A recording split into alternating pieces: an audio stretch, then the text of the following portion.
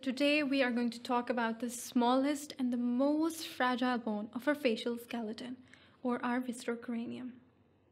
This is the lacrimal bone, or the os lacrimale. It is present in our eye socket. Well, this bone is as little as our fingernail. We can say that the lacrimal bone is a paired bone, meaning that there are two bones present in our facial skeleton, the right and the left lacrimal bone. Okay, first things first, if we dissect the name, the word lacrima is Latin for tears.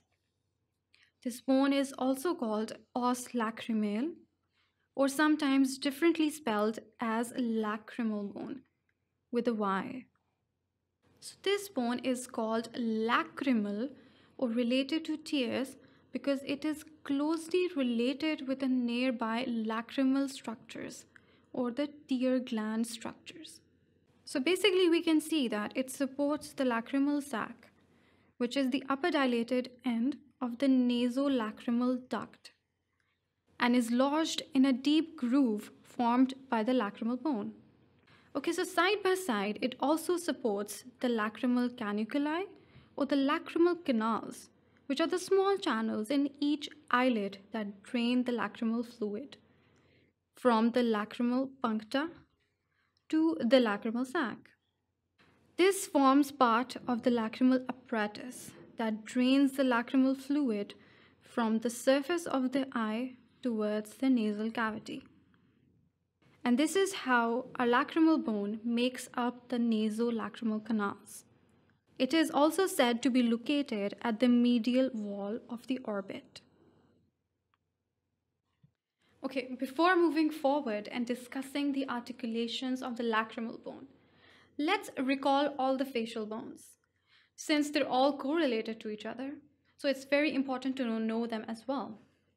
So my friend Max the Skeleton will take it from here. Hello, I am Max. I am back to tell you more about facial skeleton. Facial skeleton is a remarkably interesting part of our skeleton system. This part is made up of 8 bones. I know it is difficult to remember the names of all. So, I bring you a quick facial bones mnemonic to help you remember them. My mouth's palate never liked zucchini in vinegar. My, for maxilla. Mouths, for mandible. Palate, for palatine. Never, for nasal. Liked, for lacrimal.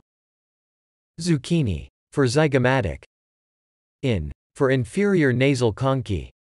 Vinegar, for vomer. You can find detailed lectures on all these bones at sqadia.com. Thank you, Max. He's always bringing interesting information for us. So now that we've recalled all the facial bones, we can now better understand the location of the lacrimal bone. As you can see, these are the lacrimal bones. They articulate with 4 other bones of our facial skeleton. 2 of these bones make up the cranium, which are the frontal bones and the ethmoid. And the other 2 articulations are with the maxilla and the inferior nasal concha. Always remember that the lacrimal bone forms suture with all these other bones. Do you recall what are sutures? Sutures are immovable fibrous joints which are mainly present in our skull. Now, because of the location of this small bone, the fractures of the lacrimal bones are not very common. But if the lacrimal bone is fractured, it can cause the obstruction of the nasolacrimal duct. Now, this increases the pressure in the duct and cause injuries to its walls. The increased pressure within the duct presents with watery and irritated eyes because the tears cannot drain normally.